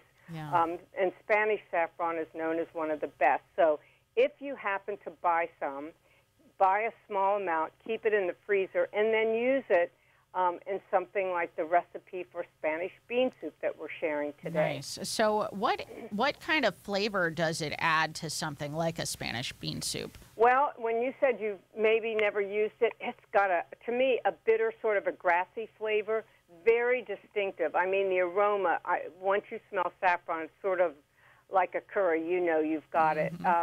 But so that's why I say a little goes a long way. And in this recipe for the Spanish bean soup, if you don't happen to have saffron, it will still be delicious because you're going to put some paprika in there as well. Ooh, nice. Yeah, take us through the recipe here, Rita. Okay, just real quick, and I'll have the whole recipe on my site.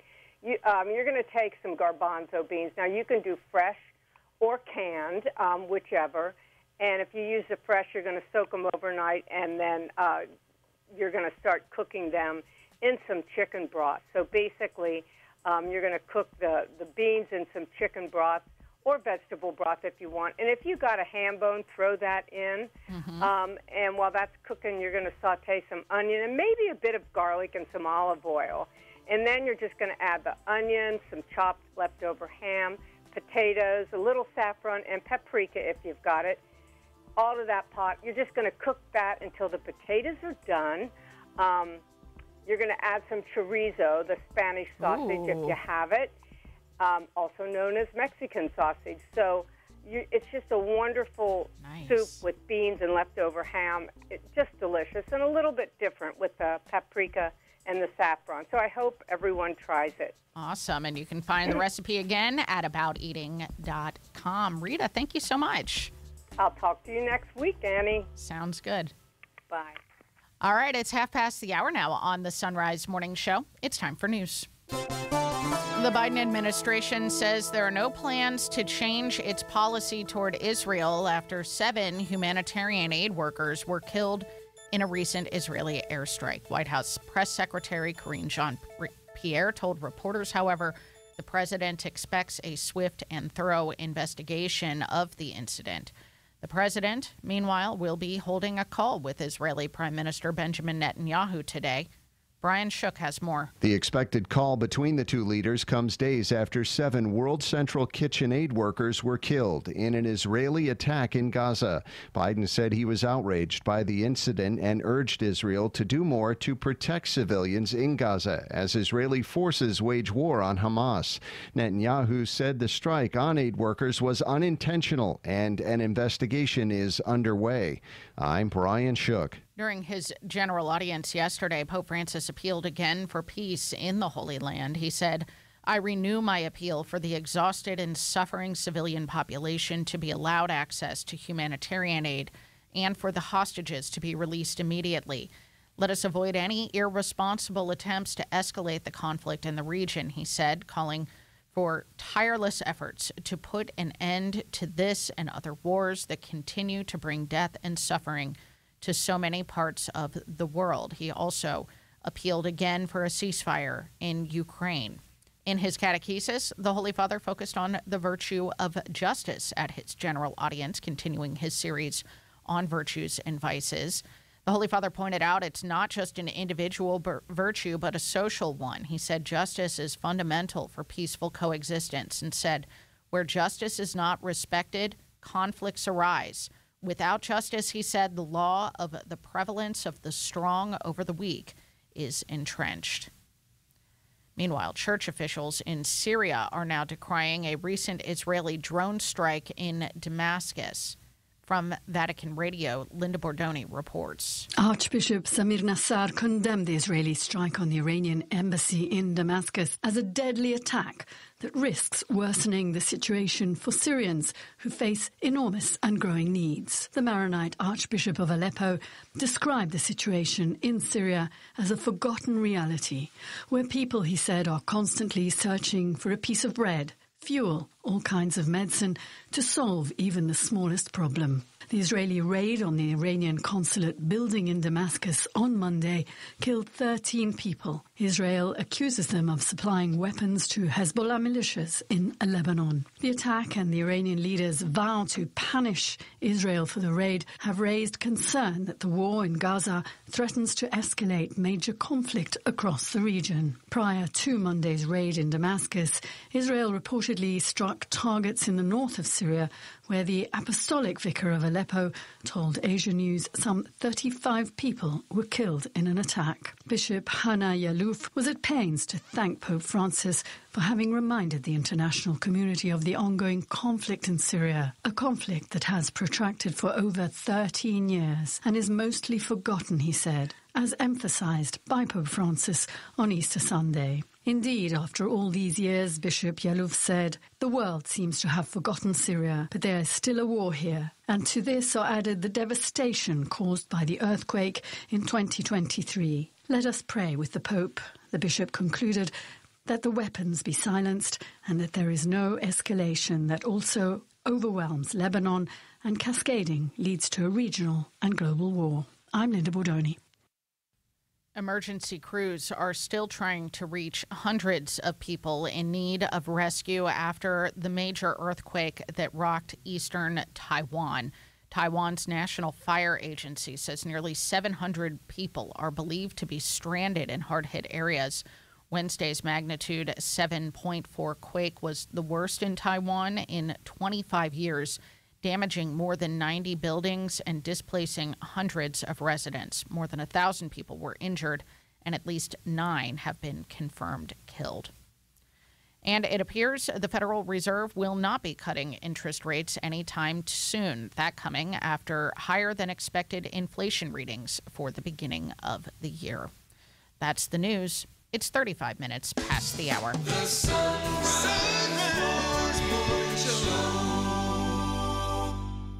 If you would like to write to Sacred Heart Radio, our address is Sacred Heart Radio, 100 East 8th Street, Cincinnati, Ohio, 45202. Our phone number is 513-731-7740. Support for Sacred Heart Radio is from Schneller-Knockelman Plumbing, Heating, and Air, treating customers with integrity for over 90 years for heating, air conditioning, water heaters, plumbing, and more. Schneller-Knockelman at skpha.com. skpha.com. Looking for some wholesome family fun this summer? Attend a Holy Family Fest at Catholic Family Land, located 20 minutes outside of Steubenville, Ohio. Mass, rosary, confession, and family-friendly activities combine to create a fun family vacation that provides the perfect opportunity to escape from the world for a few days and reconnect with God together. Financial assistance is available for families in need. Register online at afc.org. It's 24 minutes before the hour on this Thursday in the octave of Easter, the feast of St. Isidore of Seville, April the 4th. Your forecast is brought to you on Sacred Heart Catholic Radio by Schneller-Knockelman Plumbing, Heating, and Air, online at skpha.com. Gonna see snow today. Right now it's kind of cold with temperatures in the mid-30s as you're heading out the door. For Cincinnati, overcast with spotty light showers and a high of 44. Overcast with a slight chance for some showers tonight and an overnight low of 33. Cloudy and cool with isolated afternoon showers tomorrow and a high of 47. For the Miami Valley-Dayton area, rain and snow this morning, then rain this afternoon and a high of 45. Cloudy with a few rain or snow showers tonight and a low of 34. Cloudy with a slight chance of rain or snow tomorrow and a high of 47 degrees. This is Sacred Heart Catholic Radio.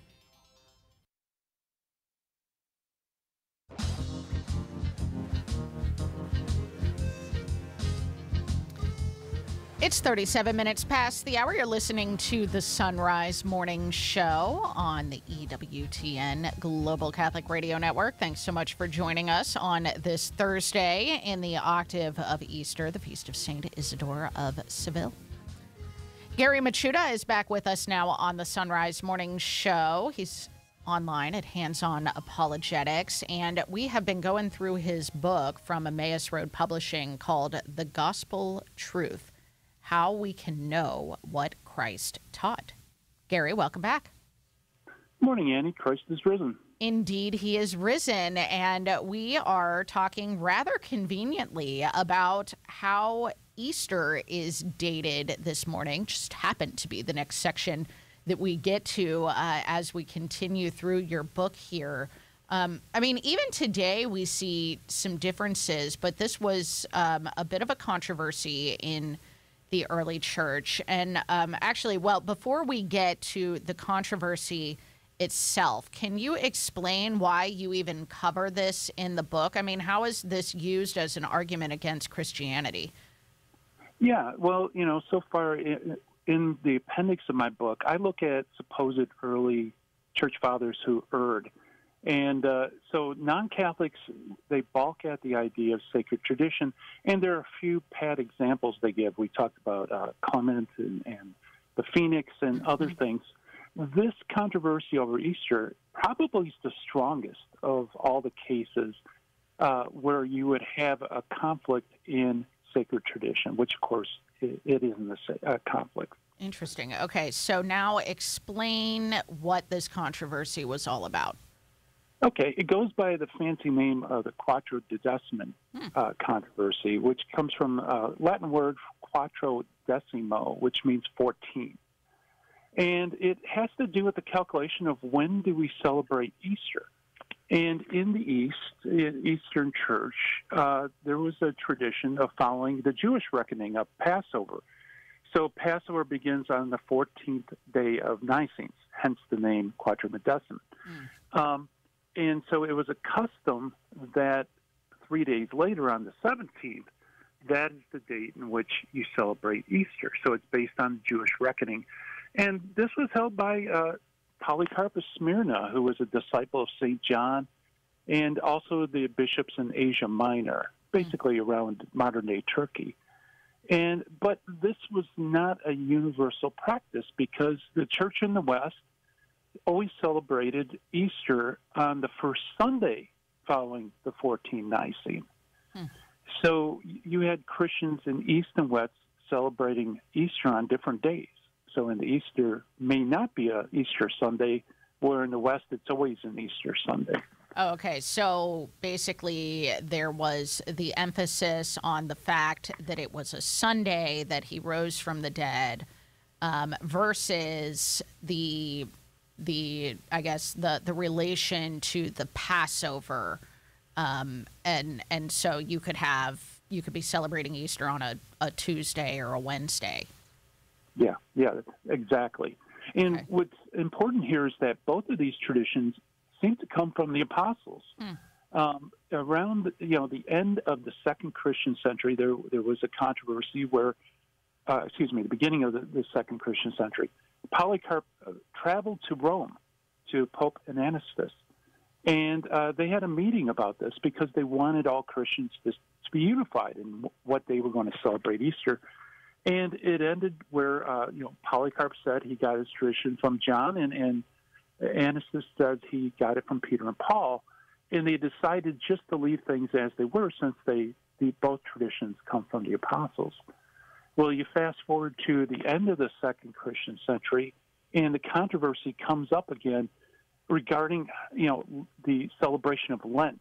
When do we end our fasting for Lent?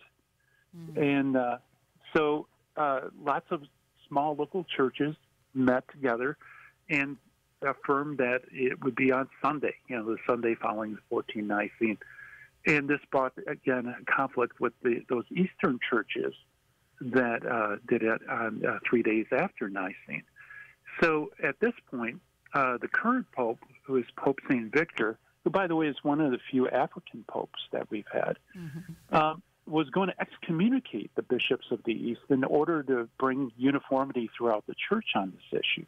Wow. And it was St. Irenaeus of Lyon who steps in and basically counseled the Pope just to let things stay the way they were.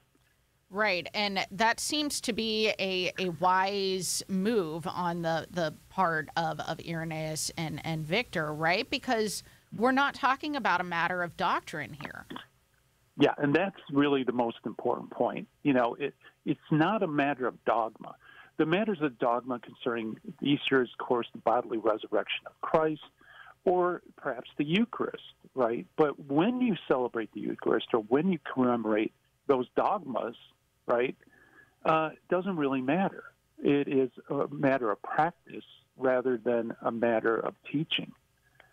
So there really isn't a conflict in apostolic teaching. Of course, that is exactly what sacred tradition is all about. It's not a matter so much of practice as a matter of teaching.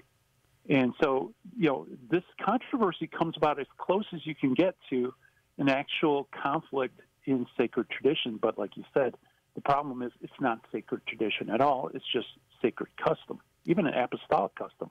Yeah, it is really interesting that it appears that there's, well, I don't want to say division. That doesn't seem to be the right word, but for lack of a better word coming to mind, differences, I guess you could say, between even the way that the apostles did this. And so it's really just sort of an emphasis on which part of the story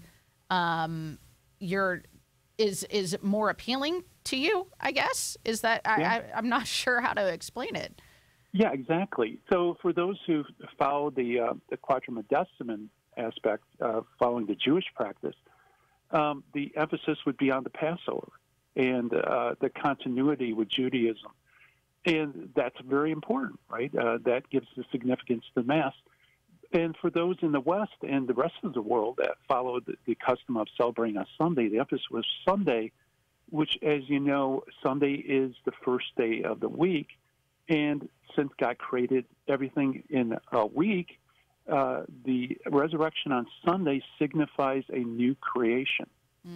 So that in itself is worthy of emphasis as well. So, yeah, you're absolutely right. It's really more of a difference of emphasis, although the belief that we should commemorate Christ's bodily resurrection is, something that approaches dogma. Right. And then we have now differences between the Julian and the Gregorian calendar, right? We have different kind of dating controversies in this day and age. Is that right? That's right. Yeah. So, some, especially Orthodox churches still follow the older Julian calendar. And so, the days are even more different now than they were before. But the important thing is we all believe in the resurrected Christ. Jesus Christ rose from the dead. And you can read more about this super interesting part in his appendix in Gary Machuda's The Gospel Truth, which you can find through Emmaus Road Publishing, emmausroad.org, or linked through sunrisemorningshow.com. Gary, really appreciate it. Thank you. Oh, you're welcome. All right, it is 1:15 now on the Sunrise Morning Show, and Dr. Jeffrey Morrow joins us next. Support is from Solidarity Health Share. Do you have an insurance plan that pays for everything, even things that violate your beliefs? Have you ever felt there has to be a better way, but didn't know you had any options? If you answered yes, I've got some good news for you. There is a better way and a more affordable way. Solidarity Health Share can save you hundreds of dollars each month while actually supporting your beliefs. Because the best news is that Solidarity Health Share costs a whole lot less than insurance. It's time to jump in and put your money where your faith is, and put some money back into your wallet at the same time.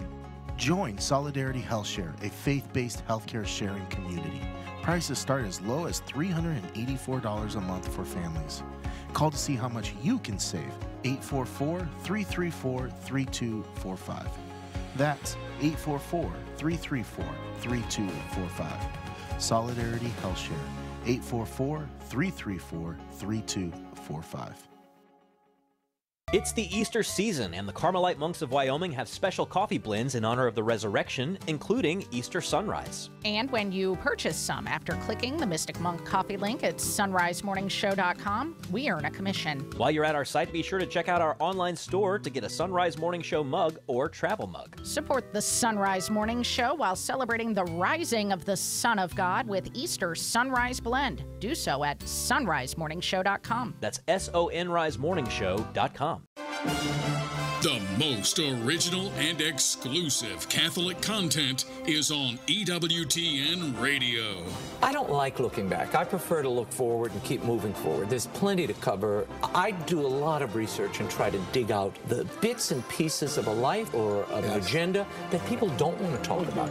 The World Over with Raymond Arroyo. Tonight, 8 Eastern on EWTN Radio and Television.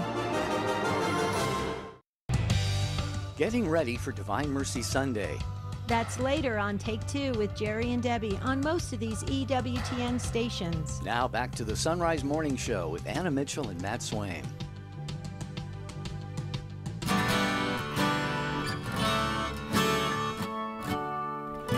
It's time for our weekly Old Testament Bible study here on the Sunrise Morning Show. We've been using a Catholic guide to the Old Testament from Ascension Press. You can find it online at ascensionpress.com/Old Testament. And we are back with one of the contributors, Dr. Jeffrey Morrow. Good morning, Dr. Morrow.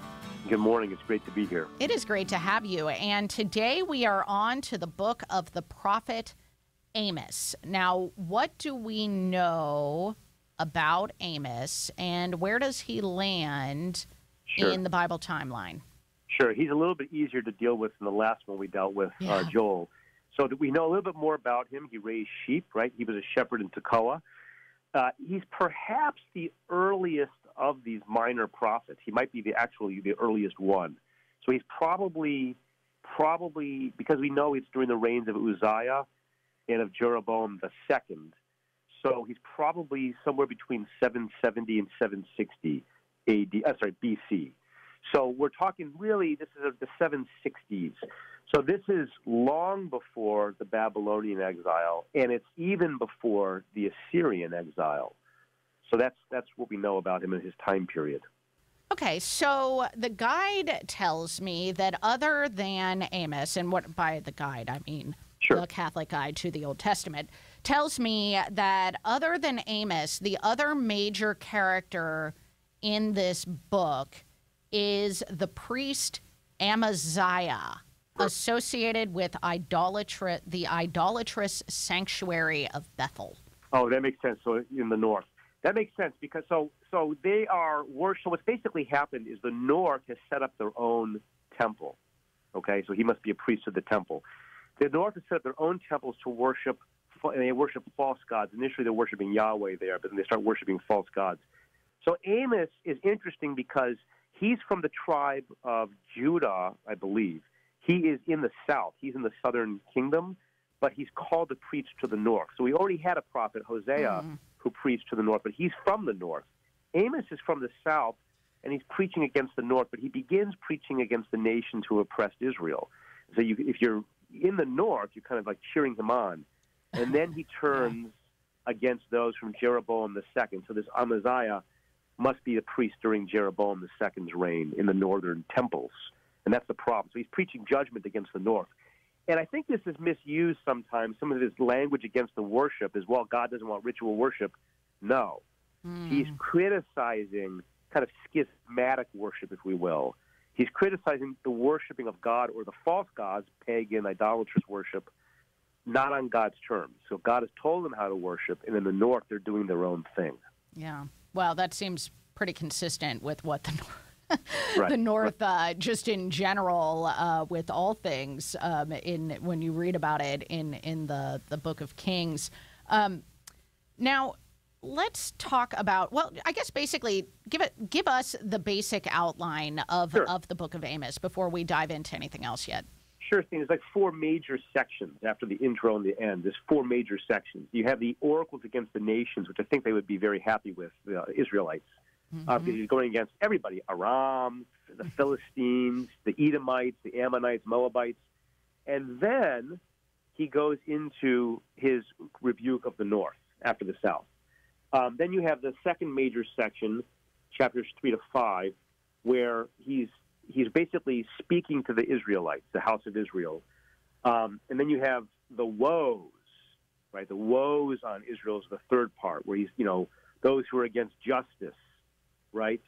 Those who seek the day of the Lord, but it's not there, and they're going to be in trouble. Those who are, with Samaria and against Zion. Okay, so that's the third section. And then the fourth are the kind of visions of judgment, where you're going to have the swarm of locusts, kind of like what we saw with Joel. You're going to have, all of this, these basic these visions he has of the judgment of Israel, of the north. And that's basically the kind of overview of the structure.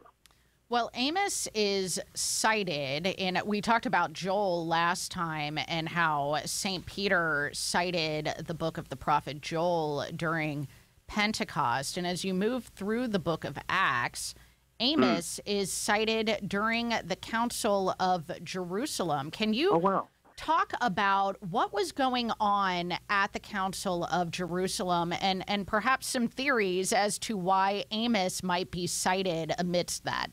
Well, so this is one of the passages I was going to be, actually, it's one of my favorite sections of Amos is at the end. I didn't remember that was in the Council of Jerusalem, and I'm looking there now at Acts 15, about the rebuilding of David's dwelling.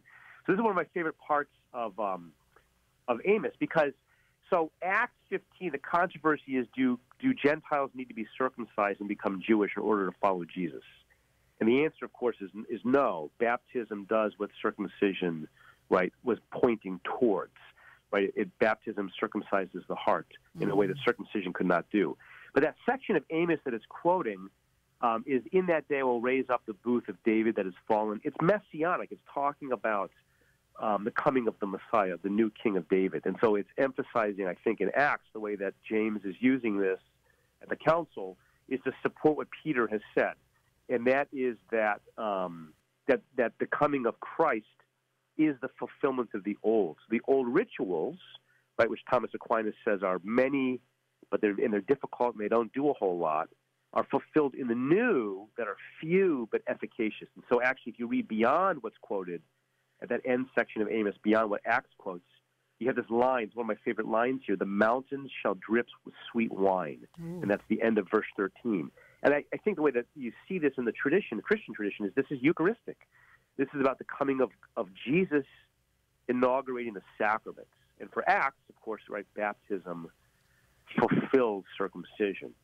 That's really beautiful. So as somebody is opening the book of the prophet Amos, Dr. Morrow, what would you encourage them to keep in mind or look out for, themes that they should be thinking about as they read through this prophet? I would say the first is you want to worship God on God's terms. We often want Jesus to do what we want. But really, he has a plan that's much greater than what we have. And what he's asked us to do is worship him on his terms. But it ends with really the sign of hope. So all of this woes ends with hope that God will bring restoration and salvation. And it'll be in a much more superabundant way than we could ever have imagined. Again, in his language, the mountains shall drip sweet wine, which we can understand Eucharistically. So no matter how bad things get, even when we go astray, as northern Israel did, right, there is hope. There's that hope of restoration, turning back to God. We've been talking to Dr. Jeffrey Morrow, and you can find a Catholic guide to the Old Testament linked at sunrisemorningshow.com. Much more to learn in there about the book of the prophet Amos. You can also go to ascensionpress.com/Old Testament to get a copy and study yourself. Dr. Morrow, thank you so much. Thank you. All right, that will do it for this national edition of the Sunrise Morning Show on this feast of Saint Isidore of Seville. Pray for us. We got another hour coming up for our local audience here in the Cincinnati-Dayton area, and anyone who listens to the Sunrise Morning Show app, which if you have not downloaded it, you can do so by visiting our website, sonrisemorningshow.com, which is also where you can access the podcast to revisit any of our interviews you heard this morning. But until tomorrow, EWTN, may God bless you and keep you and grant you his peace. I'm Father Rob Jack. Join me this afternoon for Driving Home to Faith, when Margie Christie will share the Sidewalk for Life campaign in Dayton. Dr. Jennifer Roback-Morse will discuss the Ruth Institute's Adult Appreciation Week. I'll reflect on St. Mark's story of Jesus' resurrection, with frequent traffic and weather to get you home safely. That's this afternoon beginning at 4 on Sacred Heart Radio. You're on the road to Christ the King, driving home the faith. Just a short 10-minute drive from downtown Cincinnati, Carmel Manor in Fort Thomas, Kentucky is pleased to offer quality Catholic health care with a modern campus overlooking the Ohio River and Carmelite sisters in residence to address your spiritual needs. Mass is offered 6 days per week, just steps from your private room. 3 hot meals a day offer time for fellowship and reflection. 24-hour skilled nursing is available if needed. Catholic long-term care close to the city, Carmel Manor. The difference is love. For information, carmelmanor.com.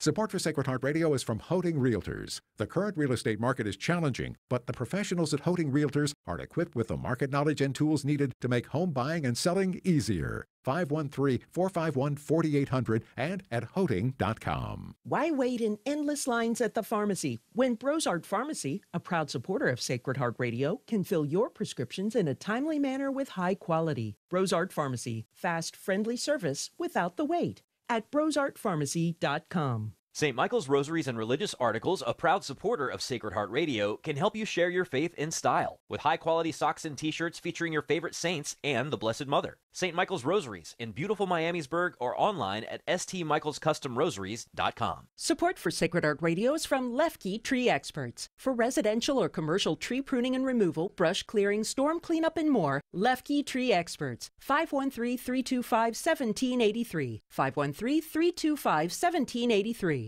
For more than 150 years, the Comboni missionaries have served the poorest and most forgotten people. With our founders and Daniel Comboni as an inspiration, we work for the full development of the human person through evangelization, education, and advocacy.